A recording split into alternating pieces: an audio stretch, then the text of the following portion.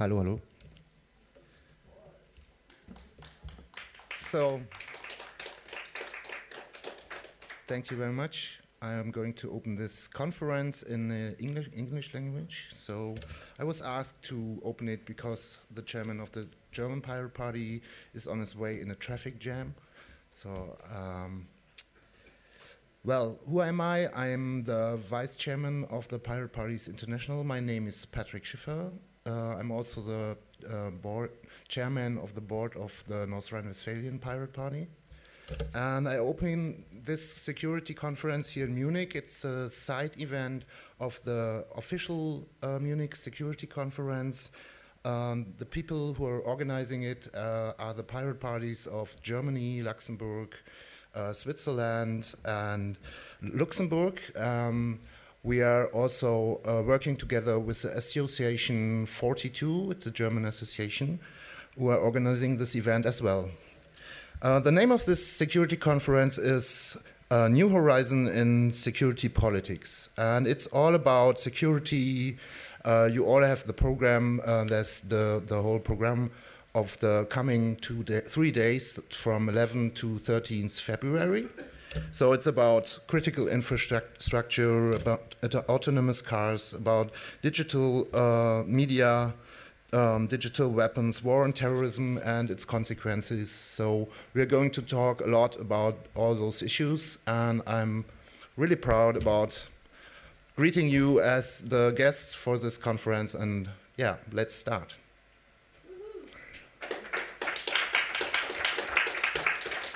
So, as I'm also the moderator of the first panel, I proudly present to you two very important pirates in the pirate movement.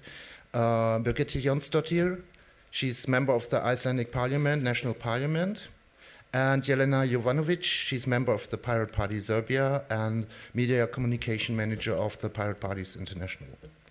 I will start with Birgitta and introducing her, who she is and what she's doing. Birgitta was born in 1967. She's member of the Althing. It's the name of the Icelandic Parliament. She's there since April 2009, and she was re-elected there for the Pirate Party in 2013. She's representing also and co-founded also the movement. It's a kind of NGO in Iceland in the wake of the financial crisis in Iceland 2013.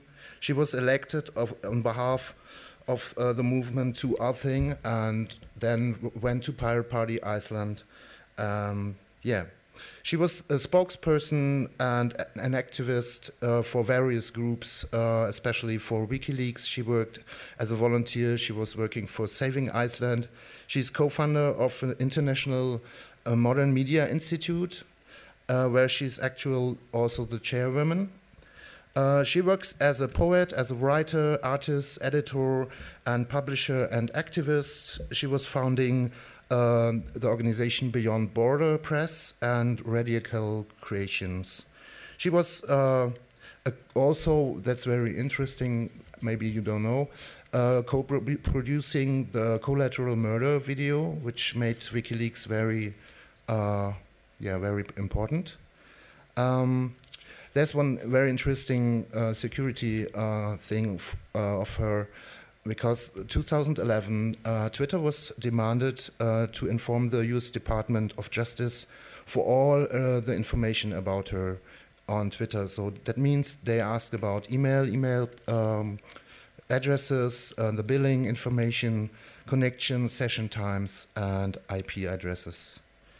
So another thing is she joined Icelandic Whistleblowing Initiative 2012, and since 2013 she's member of the Icelandic delegation to International Parliamentary Union, where she wrote a piece of paper calling Democracy in the Digital Era and the Threat to Privacy and Individual Freedom.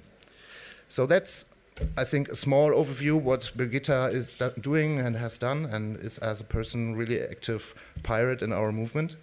Now talking about Jelena Jovanovic, former member of the PPI board. PPI is called Pirate Parties International, for those who don't know. She's member of the Pirate Party Serbia, and she works as a media and communication manager for the PPI. She's a media professional. She works as an activist, a writer, editor for several topics like information policy, information security, content marketing. What you say about her is she founded several NGOs in Serbia, like association with trade union for journalists. She studied philology at the University of Belgrade, and she's actually living and working in Belgrade. So the first panel is going about how digital media have changed the overall perception in the society. I proudly present to you Birgitta, Jónsdóttir, and Jelena Jovanovic. We have a short minute to plug some chairs on the stage and some drinks, and then we start to discuss everything. Thank you.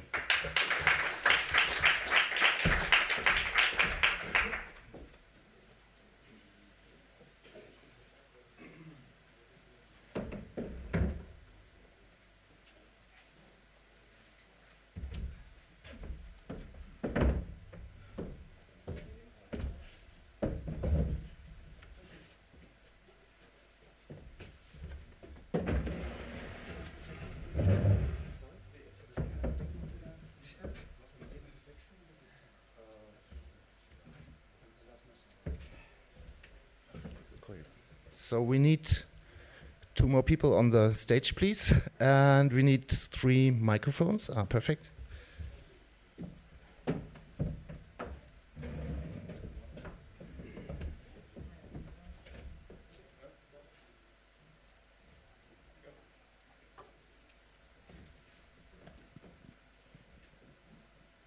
Test. Okay, thank you very much. So, why is media changing the perception in society is our actual panel topic. I will begin to have introduce Birgitta a little bit herself and what you're working on. So, and later on, Jelena will do the same, and then we are going into some question we just prepared for this panel.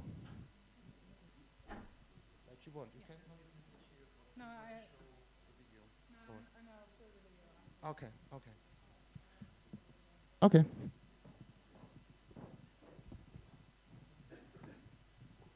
Guten Morgen. Just one correction. I did not go from the other party to the Pirate Party. I helped co-create the Pirate Party in Iceland because we dissolved the movement. It was written in our hit-and-run checklist that we had to dissolve it if we were not successful. So in 2012, the Icelandic Pirate Party was created, and currently we've been in a very strange situation. For a year, we have been in the polls the biggest party in Iceland, and sort of the normal following is somewhere between 33 to 35%, and it is creating very interesting debates in Iceland because finally we are being able to discuss things that are important to pirates, such as the topic of the resolution that I was tasked to write for the International Parliamentary Union.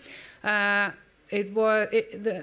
of you will not know what the International Parliamentary Union is. It is a union that's was established in 1889.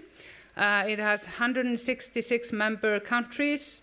It has 1,000 parliamentarians that attend the assembly.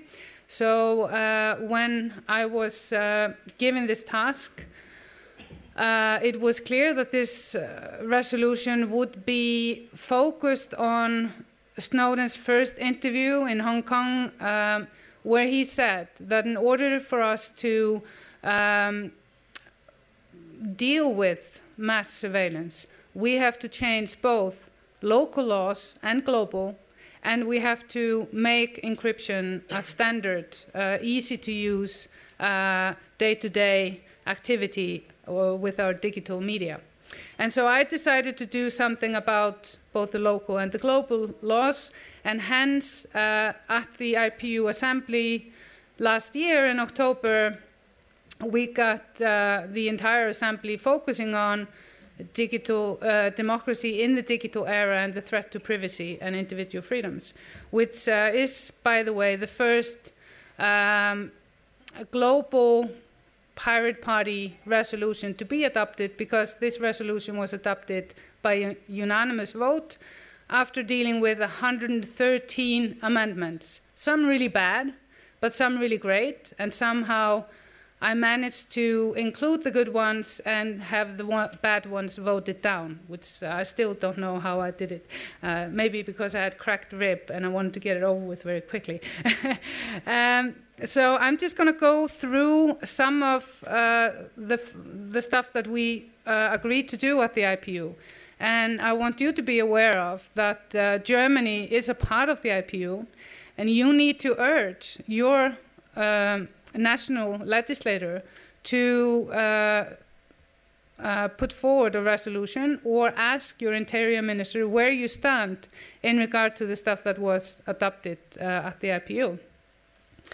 So, urges parliaments to reject the interception of telecommunications and espionage activities by any state or non-state actor involved in any action which negatively affects international peace and security, as well as civil and political rights, especially those enshrined in Article 12 of the Universal Declaration of Human Rights and Article 17 of the International Convention on Civil and Political Rights, which states that no one shall be subjected to arbitrary or unlawful interference with his privacy, family, home, or correspondence, and that everyone has the right to the protection of the law against such interference or attacks. Recognizes the need for parliaments to specify in relative detail the circumstances under which any interference with the right to privacy may be permitted, to establish strict judicial procedures from the authorization of communication surveillance, and to monitor the implementation of these procedures, limits on the duration of surveillance, security and storage of the data collected, and safeguards against abuse. Emphasizes that while national security arguments will invariably be advanced, that diverse digital technology tools may threaten the security and well-being of a state, parliaments need to review their capacity to oversee all executive action and ensure that a balance is struck between national security and individual freedoms, so as to ensure that measures taken in the name of national security and counterterrorism comply strictly with human rights and avert any threats to democracy and human rights. Strongly urges, and this is important for you to get your parliament to acknowledge that they agreed to do this, strongly urges parliaments to review and establish effective, independent, and impartial oversight mechanisms where needed and include them in the legal framework. Stresses that parliaments must investigate any shortcomings in their oversight function and the reasons behind them, making sure that their oversight bodies, such as parliamentary committees and parliamentary ombudsmen, have sufficient resources, proper authorization, and the requisite authority to review and publicly report on the actions of government agencies and or surveillance agencies acting on their behalf, including action in cooperation with foreign bodies through the exchange of information and joint operation. And this is very much aimed at the so-called Five Eyes, where nations collaborate between agencies to share information about their citizens. And here is another thing that is important, calls on parliaments to acknowledge that civil society and public participation can play a vital role in monitoring the executive branch and encourages parliaments and parliamentarians to promote and engage in consultation and to welcome assistance from all stakeholders, including national human rights institutions, the private sector, civil society, the technical community, the academic community, and users in the monitoring, policy making, and policy implementation efforts. And there are actually, and I'm not going to read all of this, there are 25 suggestions on what local parliaments need to do. You can find this if you go to en.immi.is, and then you can find the entire resolutions and highlights from it. And the reason why I feel it's important that we focus on this is that we also tackle the need to protect whistleblowers locally and globally. I got Mr. Snowden to read through the resolution before I put it forward. So it is Snowden approved. And he brought forward some very useful suggestions. And I find that we do not put enough focus or stress on the corporate sector. We focus very much on NSA and similar agencies. We are aware of it in general, but we are not aware of the incredible intrusion of the corporations that collect our data.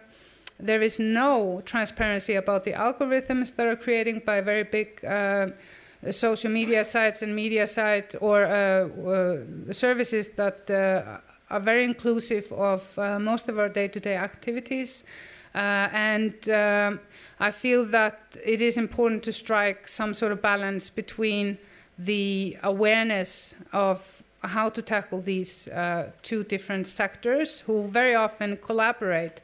So the amount of intrusive surveillance is much deeper, and they even know things about us that we don't know ourselves. So the foundation for running a functional democracy is broken. And if we want to have a functional democracy, we have to fix this. And so I call on everybody here to apply pressure on both your local representatives and to on the corporations that you're using day to day. So we will have a chance to go deeper into that later. But I think in regard to the theme of this panel, it's also important to note that there is not enough done in most parts of the world to encourage both whistleblowers to come forward or protect them, and there is not enough done to facilitate proper platforms for investigative journalism. And so for me as a pirate who has in the core policy of our party in Iceland that in order to have direct democracy or a functional society, we have to ensure that the general public is informed, and information is the only way for us to take informed and enlightened decisions and choices. And so we have a lot of work and a lot of tasks ahead of us. And I'm very excited to see that the topic of the core issues of the Pirate Party are the central theme of this conference. And I want to thank the Pirate Party in Germany, in Bavaria, for organizing this. So, but I won't say any more now so that others can speak.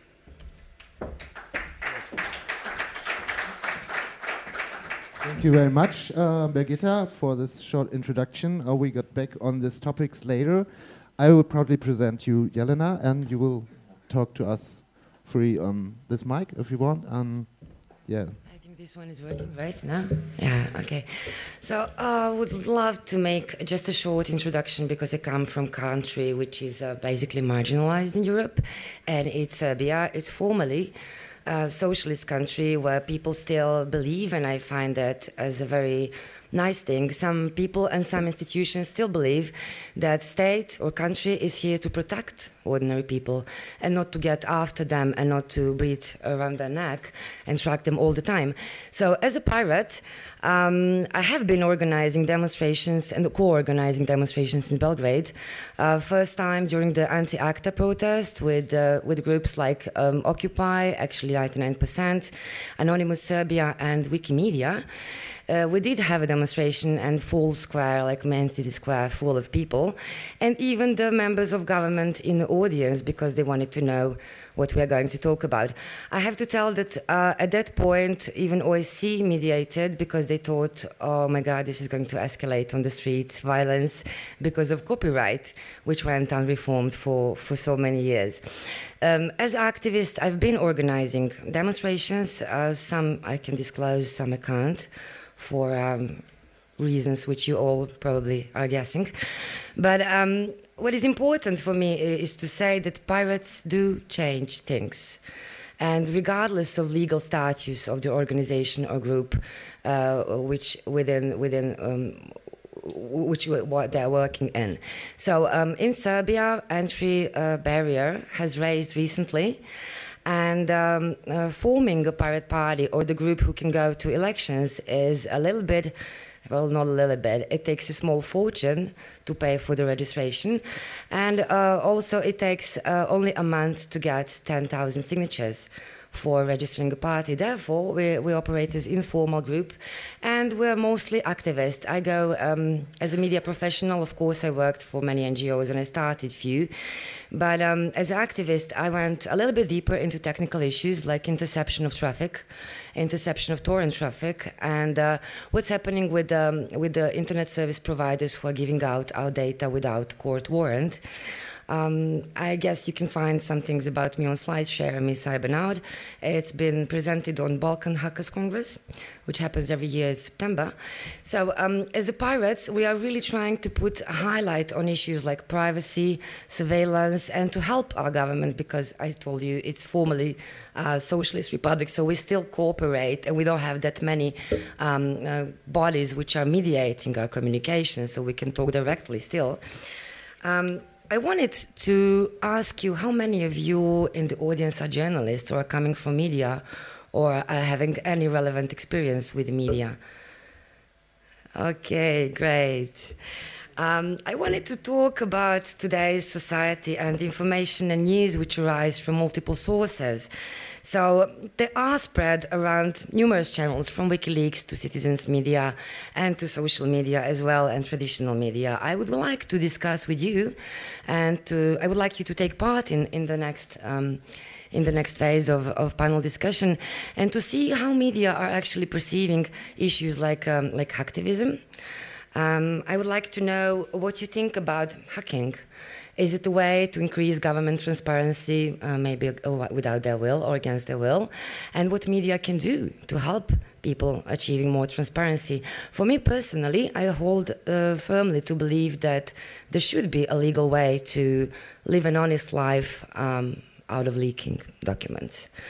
And because I'm a pirate, I can say that. But still, there is a problem with a lot of people who are actually not selling their 0 days to governments or to FBI.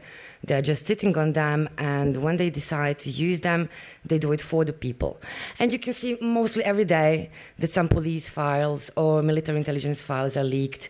If you remember last year's World Cup, FIFA World Cup, and that huge hacking party, which took a month, with a lot of videos and graphics. Maybe you can recall how many files about private police was leaking, and how we got to learn who was training Hungarian police or Ukrainian police or American police and police in Brazil. So I see the media role in light of supporting whistleblowers, or at least understanding what whistleblowing is, and not judging hackers as cyber criminals. There was a huge discussion a few years ago about what is the difference between a hacker and a cyber criminal, and still some things are incriminated, and it's not yet legal to leak documents for the people's sake, right? So I would really like to know and to discuss with you, where is that line we should draw? Is it about police files? Is it about NGOs who are paid to hack Ukrainian government, maybe? Is it what gets in the news? How items are processed? How can organization be protected? Or what can pirates do for their protection? And of course, I really think that involvement of many of us is much better than control. by a few. And therefore, I would encourage you to take part in our movement. And in global movements, we don't have frontiers. We are on the same boat as a people.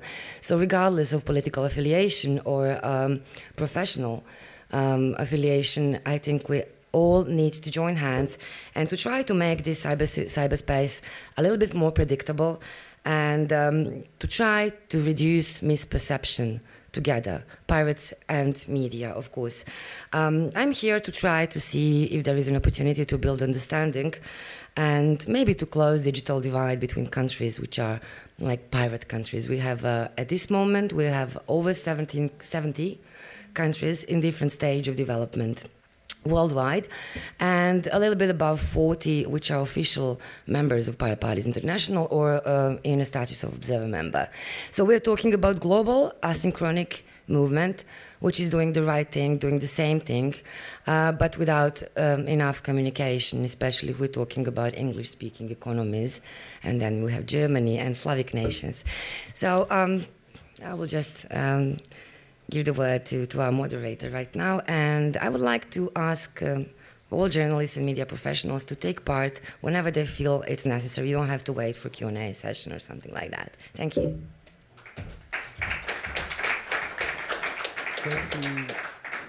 Thank you very much, Jelena. So I would begin the talk about whistleblowers and how is their role in media, how is the connection. What are your experiences of the last, I will say, 5 years? Like there was Snowden, there was Thomas Drake, there were others. There's Bradley Manning, or still sitting in jail. And why is the media not, taking part in this really big, huge impact on how information is get into the public? Because I see there's a really difference between the traditional media talking about whistleblowers and, cyber activists, pirate politicians. Birgitta, what's your experience with the question how the stance of whistleblowers is? In that? All right.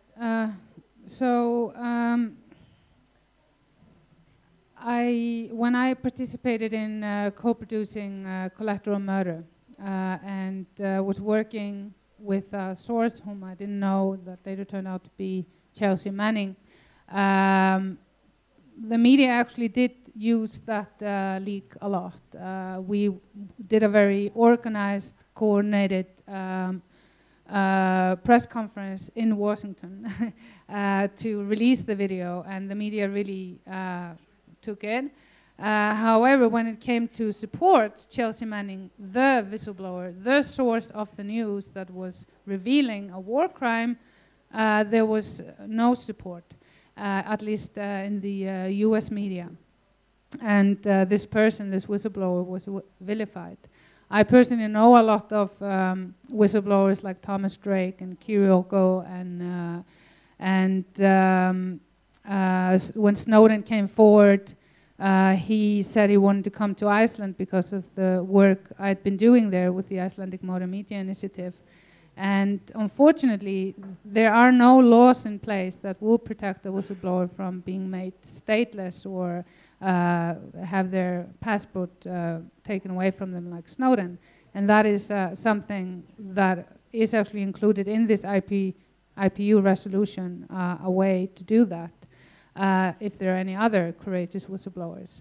Now, the media has not properly stood by other sort of lower level whistleblowers. Snowden is, of course, the biggest and highest level whistleblower that everybody is willing to support, in Europe at least.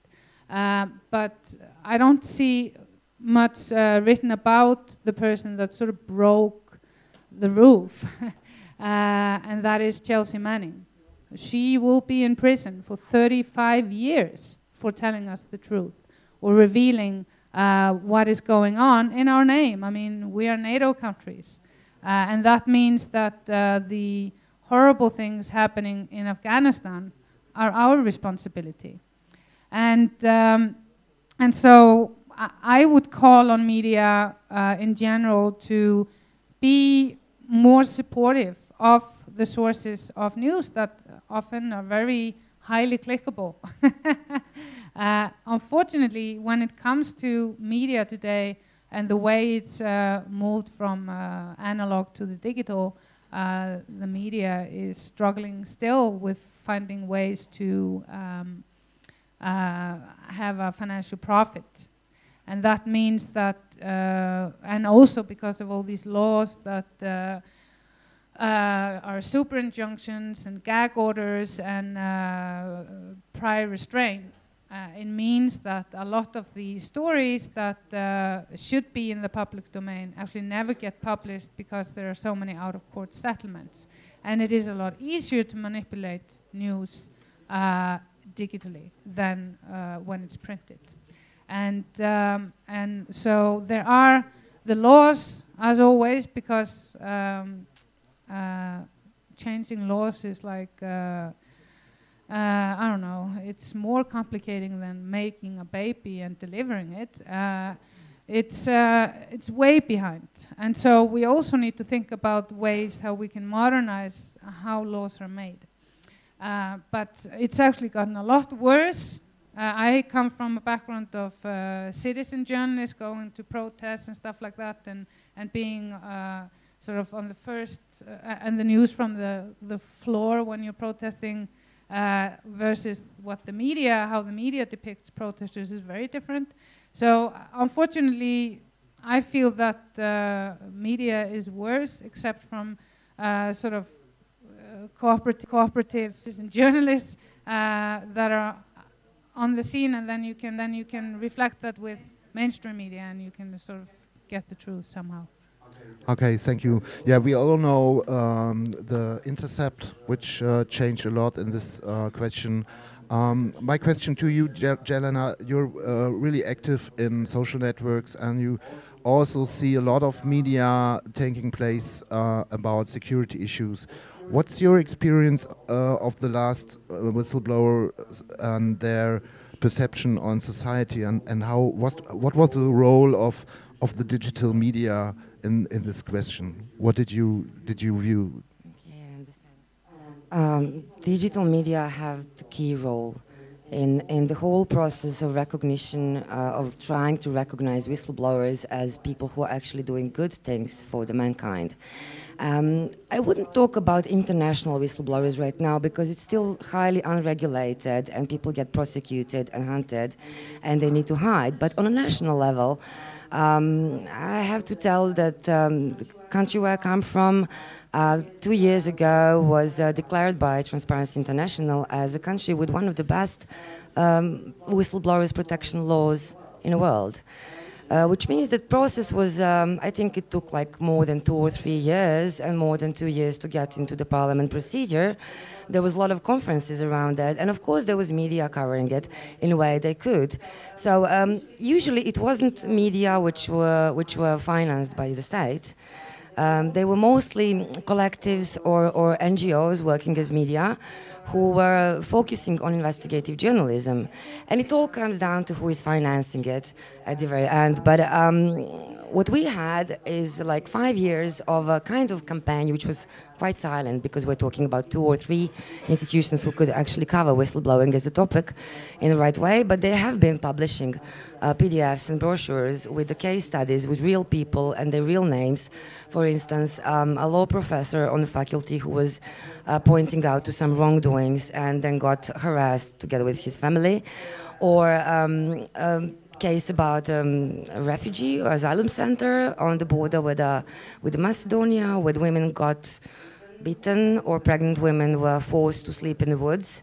And I'm talking about period like 3 or 4 years ago, so it was happening ongoing, and it was not covered by the mainstream media almost at all.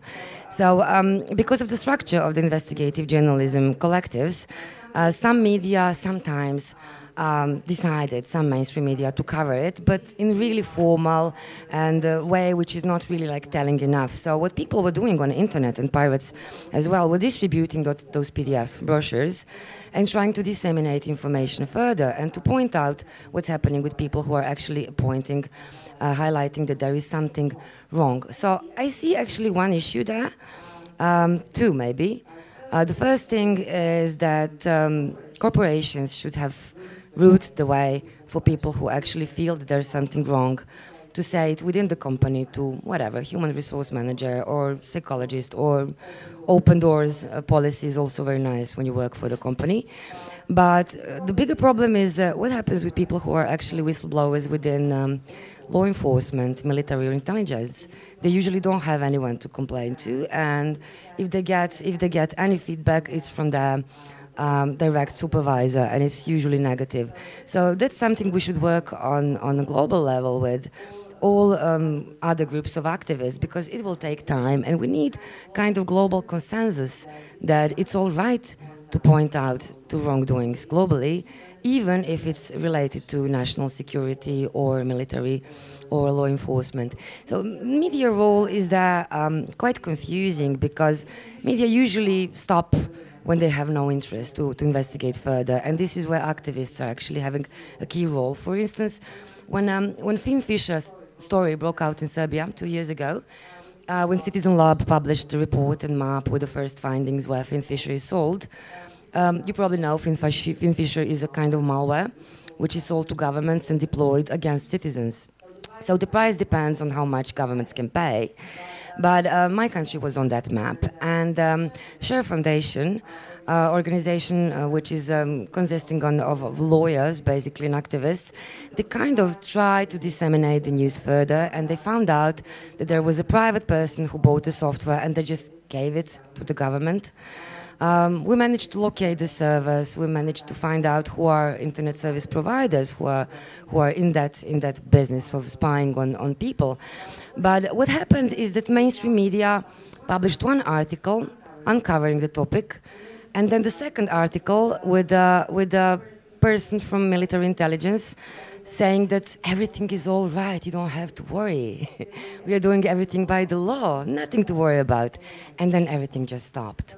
So this is where citizen journalists actually can come up as a source, especially in languages like English or German, because sometimes we need to make that kind of pressure on our government around the country. I would not single out Serbia. I actually think that really many countries, I think for Finn Fisher it's like 47 or 43. I would not single out any country especially, but we need together to put pressure on countries which are deploying malware against their own citizens. And also, when we talk about terrorism, you can see in the media leftists having fights around that and not having proper understanding of what's really going on, for instance, in Bosnia, in Kosovo, in France, or in Netherlands. So, though information cannot be, might not be processed well or checked well, it should be taken into account. As a media professional, I read everything. I read yellow press, I read mainstream media, I read blogs, and I read, of course, citizen journalism. And I think this is how every human being should behave, because then you get different perspective and different outlook on the same events.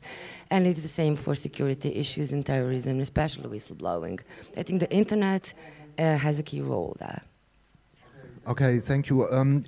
We are talking now about not only digital media in the classical way, like journalists working for newspapers. So we changed a little to citizen journalism and also investigative journalists who are on their own, which are not supported by a big newspaper like Glenn Greenwald, a special role for The Guardian. But Birgitta, what's your experience with citizen journalism?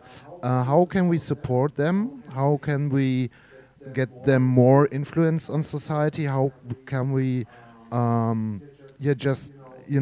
motivate people to be a citizen journalist? Because there's a big issue on that. Everyone who's educated enough, who's connected to the internet, and there are 3 billion people now, way too less, but they will grow. What's your opinion on how the pirate movement or how the politicians can support citizen journalism on a parliamentary way? Because they all work with classical media, but there's a kind of question: how transparent am I working, and how much possibilities are they to get all the information also to investigative journalists, to normal to citizen journalists? Wow, that is a very big question. I think it's important to note that it is important to have trainings where people are trained to investigate. And one of the reasons why the WikiLeaks documents that Chelsea Manning provided did have a huge impact was because WikiLeaks collaborated with established media like The Guardian and Der Spiegel and other media outlets that have people that are trained in pulling out important facts. And I cannot stress enough that citizen journalism is both horribly bad and really brilliant. And I don't know how the Pirate Party could support it more than simply focusing on creating a legal framework that protects sources, encourages whistleblowing, protects intermediaries that are hosting these citizen journalist blogs or media. And you can find all of these legal frameworks in the Icelandic Modern Media Initiative, which was written to legalize WikiLeaks. And this is how I started to work with WikiLeaks in 2009, was to create the Switzerland of bits, a safe haven in Iceland for freedom of information and expression and speech, with a strong focus on privacy. Back then, we did not talk a lot about the situation with privacy because everybody would have thought I was crazy or paranoid. It wasn't until Snowden came forward that you could actually talk about the reality. Because before that, and this is a big problem, if you know things and you're trying to tell and warn, if you don't have the facta, if it's not leaked, and the journalists can actually see it, and the legislators with their own eyes, then the danger is that you're going to be ridiculed. And so the legal framework, the tolerance, we need to do, and I have to compliment Germany for having actually conducted the only really comprehensive study on how people sense and what they feel about privacy. Because privacy has changed so much in this day and age, and most people are not aware of that they are always sleeping in a room with no curtains, where all the walls are glass, and anybody can be watching them when they're sleeping. And so we have to also be aware of a very important part of this, and that is we tend to, those of us that are trying to provide information and share news stories and so forth, and of course the digital media has changed a lot, so you don't never read a whole newspaper anymore. You read snippets and different parts of stories from different media outlets. And then when the media puts paywalls, they often lose readers. And we need to rethink the entire structure on how we access both mainstream media and other platforms.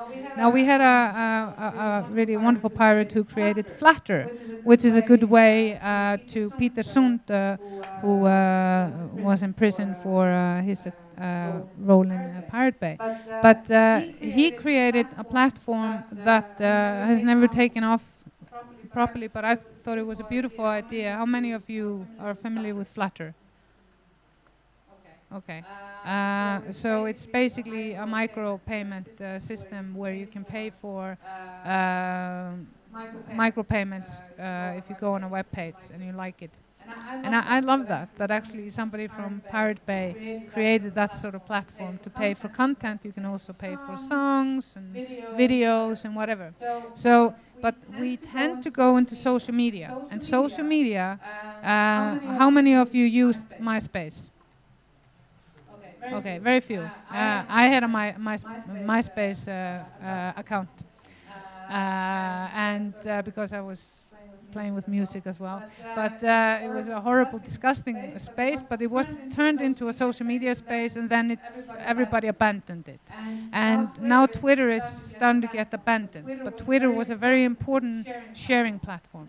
And so we can't rely on social media platforms to get stories out, because they have algorithms. And after Twitter introduced these algorithms, it's really crap. And Facebook, and one of the things we can't do, actually, to help with ensuring that people have access to information, is to demand that these social media companies like Facebook, Twitter, Google reveal how their algorithms work.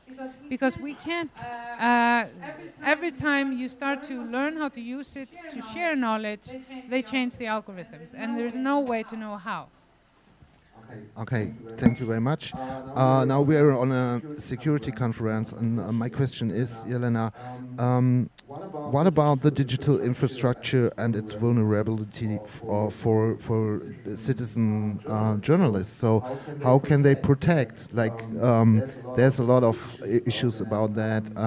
I think we as a pirate movement have to help media and activists and also citizen journalists about how to protect themselves. What's your experience? I actually think that pirates can do a lot for organizations who are operating on the internet and working, doing right things for the people on the internet. I can't talk about a lot of citizen journalist media, but I was involved in Revolution News for 3 years, and I was correspondent for the Cyber War Zone, so I happen to know a bit about how it works. Either it's run by hackers or malware researchers, and therefore it's kind of secure, though it can't last forever. Or they need to be really lucky and deploy to find the right person who will administrate the server and protect from DDoS. And also work on analysis, what happens when news gets censored, for instance, in Romania or Saudi Arabia, because it also happens, and it happens on the level of internet service providers. In the countries of South and East Europe, it's a little bit awkward because everything comes down to the people. So basically one phone call sometimes can be enough to get some media outlets filtered on the national level on the internet. So it goes like this. Someone who doesn't like reporting of, let's say, revolution news about protests in Romania makes a phone call. It's not recorded. There is no court warrant. He makes a phone call, and then all the media outlet, all the articles just get banned and filtered, and you get blank page. So it's always a hard thing to achieve, to be secure and to protect privacy and to be visible in all the countries. The same things is happening in the United States. They are certainly not much better. They have filtered videos of Al Jazeera, so some episodes cannot be seen at all. And recently, as you know, Al Jazeera even closed their offices in the United States. When it comes to national level, I can only talk about my country. Situation is quite similar. Media who reports on corruption, they get DDoSed occasionally. What is weird in all that is that sometimes the DDoS is actually fake. So we discovered that some kind of public outcries were basically aimed to get more donations from NDA, and not to actually have more secure website or more secure platform. So what pirates can do is to, and I really think so, we can join the crypto party movement and try to teach ourselves first, and then to transfer the knowledge to other people, how to encrypt laptop, how to encrypt your mobile phone. Mobile security is extremely important, and nobody really talks about it a lot. And what is the right thing, how often we should change tools, because, and how investigative we should get about it. I have the feeling that if Tor was financed by China or Russia, it would be a huge thing, everyone would discuss it. But somehow Americans get free pass with that, and we just accept it. And I think it's actually the end of the imagination if you can't think of any other financial resource to get funding for some good project than the United States government, I have to say that. So yeah, when it comes to citizen journalism, What pirates can do is to read it and share and disseminate and comment on it, and of course give them a helping hand if they get DDoSed or censored. And I also think the same thing about the organization where Christian Mir is. It's Reporters Without Frontiers, Without Borders. They publish sometimes huge charts and tables about corruption, about different kind of crime activities worldwide. And if we are a global movement, of course we need to care about that as well. So my best advice would be hire a hacker. Thank you very much. I want to speak about a last point concerning also, I think, a very, very important part of digital media changed. We have campaigning now. We have campaigning in the internet, and we have collectivism. We have a big platform, everybody knows it, I guess. It's called Avaz. And we have those petitions like, I don't know the name, it's... where you just put your topic and you ask people to support it, and you just put in your name, your email address, and then you are part of this petition. So, Birgitta, what's your opinion on that? Is this digital media, or is it just a kind of, a kind of collectivism? Do we reach people with that? Do we get information transferred into society? Do we perceive any value out of it, or is it just a sort of activism you don't need? What's your thing? Okay, so I was one of the first to start to use Avaz, and I have seen real results from it. When you manage to mobilize a lot of people, and before the Iraq War, for example, there was the biggest or the largest mobilization of civilians trying to stop this war from happening. And so that was the first online organized global event, which people often forget.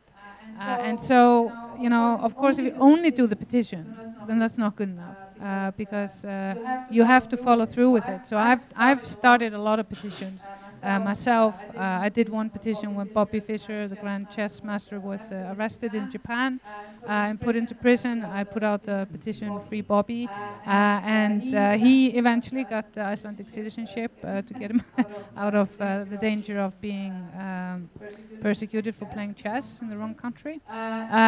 So I think it's not enough just to do one thing. Pirates in Iceland, for example, use spy book a lot.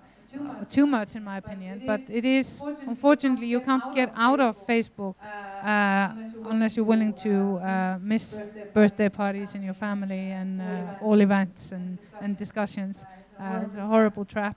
So I think in general,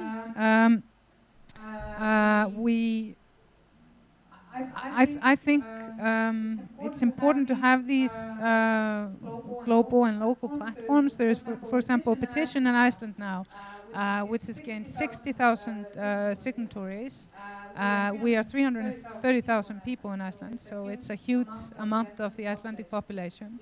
It's a demand that more money is going to be put into the healthcare system, which is sort of at a breaking point right now. And it's mobilized Icelanders and a lot of people that care about making sure that the healthcare system is not going to be privatized. So you can use them, but you have to have other elements. It's not only about signing, but then carrying on with both discussing why you're signing, and that's why it's great that Avaz forces you to share on Facebook that you signed. I always unclick it after.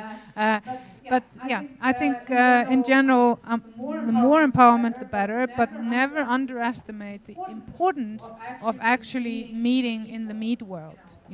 To have this human interaction it's so much more powerful than just clicking. So make the click count into a I click. Yes. What's your experience or opinion on that, Jelena? I'm a little bit scared of putting my email everywhere. So I have really many emails which I put for the petitions. But as someone who worked in the media and in NGO sector field, I'm quite aware of that. The success of petition depends on people who are behind it.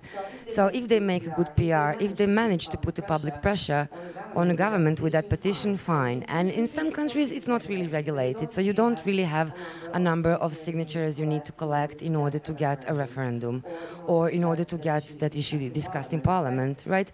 So petitions are a great tool for creating a pressure on your government, but I'm always really thinking about those data, where they come from, who are we leaving our emails with, what they are going to do with it, because as I've seen on a local level, one local website which is offering opportunity to sign a petition was kind of profiling football fans for 2 years.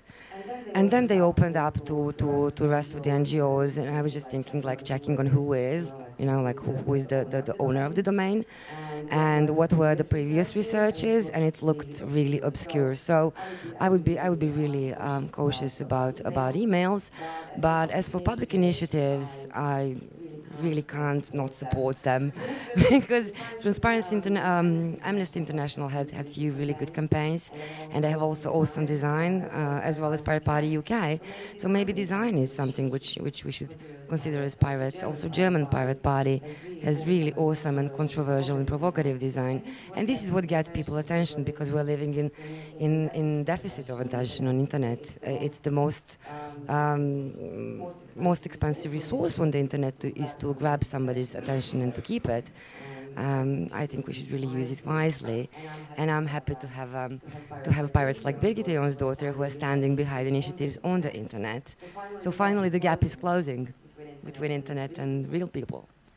Yeah, the real world in the internet. We are here in the real world too, and we have a lot of guests sitting in the audience. So we have another half an hour for discussing issues. And I would like to ask people in the audience if you have questions to some of us on the topics we discussed now, or do you have a wish we shall talk about? So please feel free to show your hands to ask questions. We will try to answer it. Yes.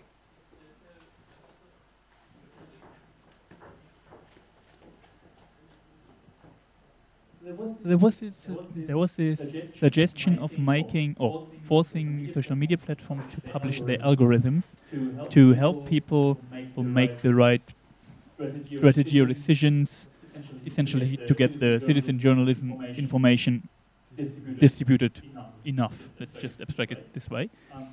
My question is, why do you think that would help? So what I currently observe is some social media platform does something, nobody knows what it is, right? And then people experiment a bit, and after a while they more or less figure out what happens in there. Plus minus 10% of still non-understanding, but anyway, it's essentially a black box. People work around it, and then information more or less flows again as people want it to.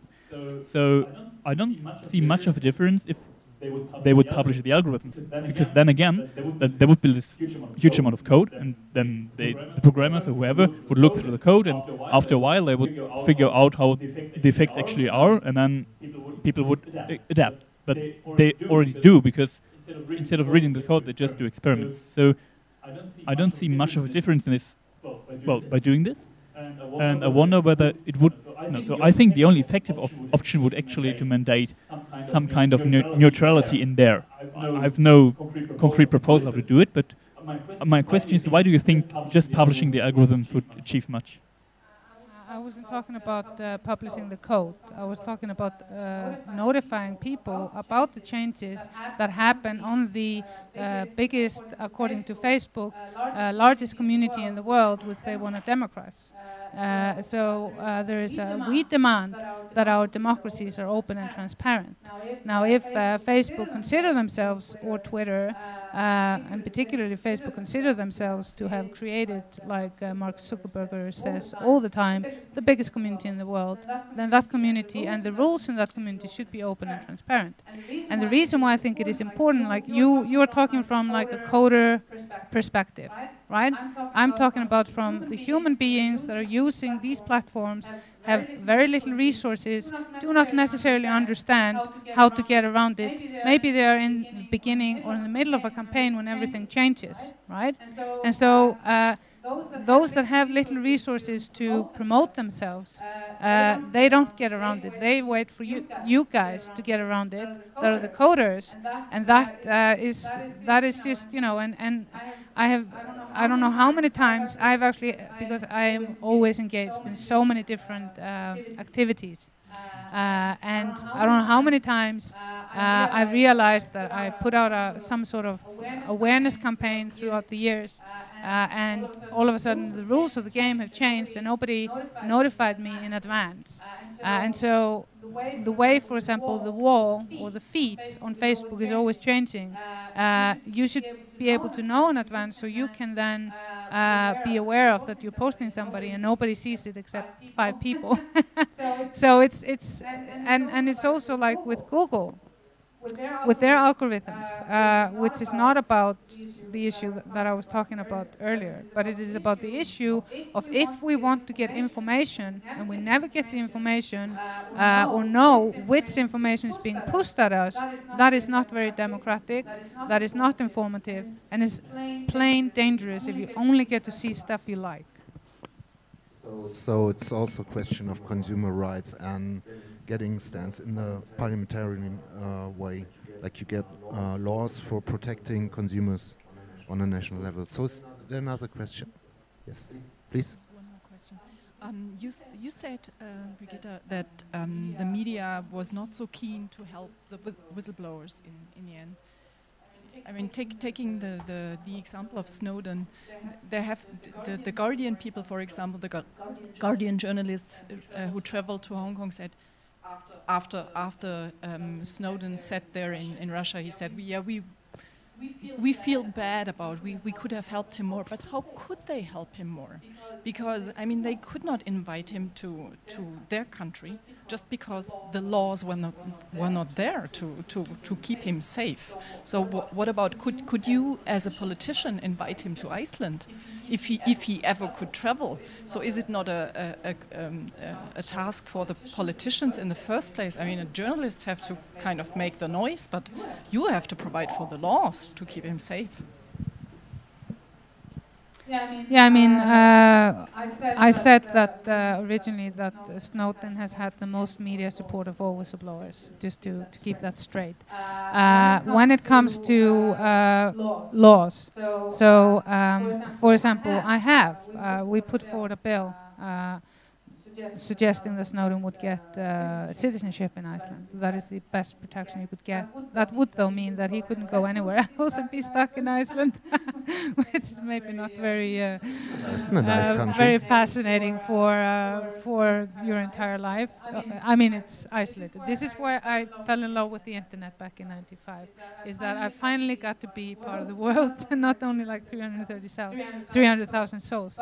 But of course, the legislators need to make sure that they protect whistleblowers. But it is very tricky when you're part of international extradition treaties, part of NATO, for example, and various other treaties. So, for example, some German parliamentarians wanted to give Snowden asylum. I have to stress, asylum is not a very strong protection. It is much easier to extradite through asylum than citizenship.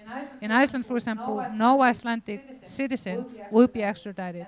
And I actually had to go through this myself when the US government went after me and my metadata, my digital persona. There were tangible worries with both in the Icelandic Parliament and in the Foreign Affairs Ministry that that if I would go to the United States, I would be in danger of being imprisoned. They strongly recommended I would not travel to the United States, and we went through all the extradition laws in Iceland. If there was any possibility that there would be demands, I would be extradited. So, as a citizen, I would not be extradited to other countries. But this is all different in all different countries. So, depending on... First, we have to make sure we have proper whistleblowing law for potential whistleblowers in the future in our own countries. So, yeah, you're absolutely right. Media plays a huge role, very important, how the media portrays whistleblowers, the language, like when you say a leaker, it's a very negative term. When you say a revealer, or a person that reports on crimes, for example, then it's like the way, and like me and Jelena were talking earlier about, okay, so Serbia might have the best whistleblowing laws in the world, but at the same time it takes a long time to get the culture to adapt to the new rules. And so it is also about how community perceives the new legislations and laws. Thank you. I have to add something. There was a conference some days ago from people who are active in publishing not only the articles about Snowden, but also about the paper he leaked. So, and there are still more papers leaked which are not worked on by journalists. So I think a very important role of media should be to review all the documents Snowden and whistleblowers in the whole are going to leak, and it's their role to like interpret it, like tell people who are not in the technical details to tell them what's going on. I think that's most important part of media there, and we feel that it's getting better. We see there are platforms protecting journalists also. We all know that Glenn Greenwald was attacked by government, so we need protection of journalists there too. And you have to make people aware of that you're getting aggressions if you're working together with whistleblowers, and then we have to put pressure on governments on that. So are there any more questions, or do you want to add something? No, I was just thinking about Snowden revelations, and I was thinking how he did a lot of things for United States government. He did them a good service, and he basically gave them a hand to get out of that circle of hell where they're in right now. He also did a lot of good things for German government. You had in your parliament that issue being debated and discussed, and you agreed upon it. What I see as something which is not covered is like what's happening with the rest of the countries. It's not everything about Sweden and France and Germany and the United States, right? So this is where I see the role of media. They need to localize the issues. So once when NSA servers are discovered, they have to dig further what's happening in that facility, right? Or I would locally, if I'm a journalist, but I'm not. I was a journalist when I started my career. I had to start somewhere. So I was a journalist for the first 6 years. If I'm a journalist, I would really tackle the issues of how banks are giving out data of their clients to American government, and under what law. So there are some laws which are made to stop crime rings and terrorism. And they exist in UK, they exist in Serbia, and usually it's behind the closed doors. It happens that banks are actually giving out data or your financial transactions and the ownership of your funds to foreign governments without anyone knowing about it. So where I come from, we have a data commissioner who is really actually doing his job really well. So he has every year he has a review of how institutions are treating our private data, and he sends them some questionnaire. They reply mostly with copied and pasted answers, so it's obvious that it comes from one source with spelling mistakes, and they get fines for that, but that's not enough. Sometimes institutions are rather, they are more willing to pay the fines than to reveal the information or to change that CMS they're working in, and to put that one little column which says, is there a court order for this or not? So that's the big issue. We have to bring everything down to the, literally, CMS and people. Some better banks are actually taking notes of who is accessing data and with what reason. But in most of the cases, it's not happening. It's just being discovered randomly and accidentally.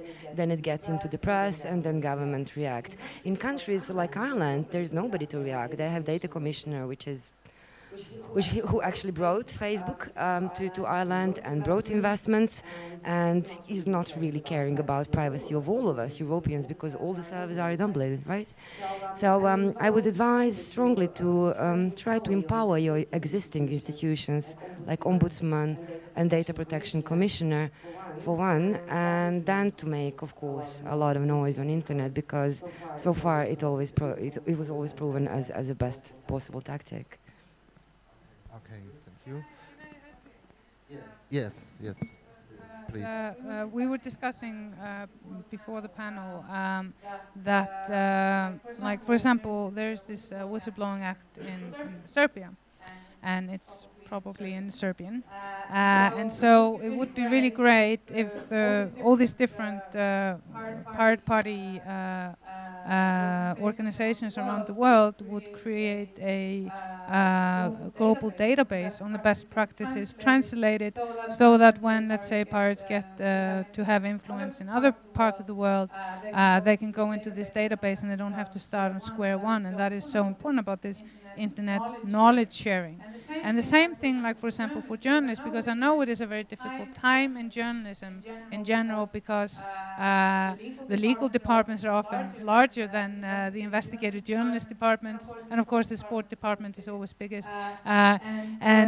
So I was thinking, like, a while ago when I was really involved with WikiLeaks and all these different other organizations that were trying to organize them to provide platforms that were similar to WikiLeaks, that it would be so, like, for example, we're here at the Security Conference, and if there would be this one global leak site that was not only focused on mega leaks like WikiLeaks is now, that would focus on different global topics just that week, so people that had information, for example, related to the discussions at the Munich Security Conference could leak stuff, and journalists would use that as a platform and maybe make collectives of knowledge sharing, like is sometimes done. Like, for example, it was really unique, and it's been very little discussed, what happened in relation to how the reporting was of these mega leaks from WikiLeaks, where you had different media outlets from Britain, Germany, the United States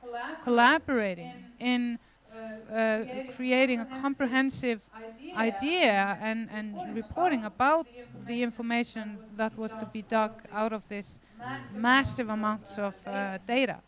And so I would like to see more collaborations between media on big important issues, so that they can be both more in-depth, but also more discussions globally. Okay, thank you, Birgitta. So are there any questions to us? I can't see any more. You want to add something? Yes? I sure have more questions. Perfect. You spoke, Birgitta, before in your, I think in your intervention, that we are in danger to lose democracy, to kind of. Can you elaborate a little on that, and can you especially elaborate on the solutions to that you can think of? To you both, certainly, or to you all. It's okay. Thanks for bringing out one of my favorite topics. So I'm very concerned about the lack of trust in the democratic institutions, and it reminds me of a time in history that no one wants to repeat. So in Iceland, for example, there's only 10% trust in the parliament. Ever since the crisis, it's not been possible to re-establish trust. And it is institutional, because it's the way the structures, the way we run our societies are built, very old, and people are sick of the theater, and they want to see real results and to have influence. So that is why I promote a lot as a solution is to both strengthening the parliamentary process, to make policy being done there, not in the ministries, because that's where you have all the people, all the representatives from all the different parties, and you get rid of this majority ruling that we have grown accustomed to, and has very little to do with democracy. And then, of course, the laws are written by lobbyists in the ministries. There's very little transparency about who writes what bit. If the policy and the legal writing would be in the hands of the legislator, because that's what the original idea behind democracy is, that the representatives would be the legislators with strong parliaments where they would get enough support in the parliaments to write the laws for all. But now the ones that are supposed to execute the laws are writing the laws. That's one way of strengthening democracy. Another way is one of the things that made me really like the concept of the pirate parties was the experimentation in bringing democracy closer to the general public. And we are still in a phase in our world where that is being, like, the platforms to do so are being created, the direct democracy platforms, and the laws are very slowly being changed to give people access. That is one of the things that I see are very important. But if we don't do something, the populists that are now getting so much support in our world, and in particular in Europe, and in the United States, Donald Trump, and it's actually a real reality that this guy could become a president. It's this shows how dangerous it is to leave a vacuum for people to be able to thrive on people's fears. And that is what the populists do. And so many people are glad that the Pirate Party is getting the unhappy people to support us instead of some neo-Nazis that are all over Europe now. So we have to strengthen the parliaments and the trust in it, and we do that by opening the process and bringing more power into it. I don't know if that answers your question. Well, I see a way to bring more democracy to people as complementary with what internet is for. So internet kind of flattened this world, right? It's a little bit flatter. You can actually reach to anyone. You can talk to Birgitta on Twitter, even if she's a future Prime Minister of Iceland. So it's different. It makes our lives, the way we connect, the way we fall in love, the way we communicate about politics, it makes different. Where I come from, that kind of crowdsourcing laws is called ethical politics, and it doesn't exist. It's recognized as an issue that politicians need to be open, need to be on Twitter, need to have email and phone number published, and also their websites like Julia Reda, where they can explain what they are doing and why they are doing, and crowdsource the idea from their party and outside the party. So it's been recognized within some women network in parliament as an issue. Like, okay, in this country nobody is doing politics on that way, ethical, and nothing has been done. So I would really advocate a strong penetration of internet into the all segments of parliament and politics, and especially when it comes to lobbying, because all the deals which are brought behind closed doors are apparently really bad for us. So you basically have one same group of people writing laws about tobacco, and then about military weapons, and then about, well, not about privacy, but about different sorts of trade. And when you ask them, okay, but what have you studied? How can you know everything about tobacco, and then about weapons, and then about police? And they just say, I don't. I just get papers from somewhere. So internet is here to stay, and I really think we should amplify the power of internet and change the politics in terms of getting it right to the people and getting ideas from the people, not in terms of like making focus groups and then telling what people expect to hear, but in terms of really involving people into creation of new laws. Yeah, I'd like to add a little short story about a German website. It's called Frag den Staat, Ask the Government. There was a slot on the last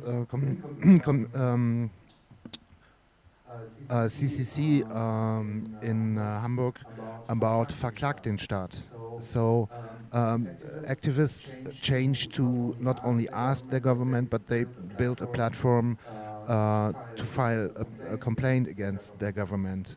So that shows that we have to get more aggressive to get those information and more aggressive to get participation in democracy back. So fight it back. I think that's a good point on closing this panel. I think we all need a short break. I would half-heartedly thank you two, and also you as an audience to participate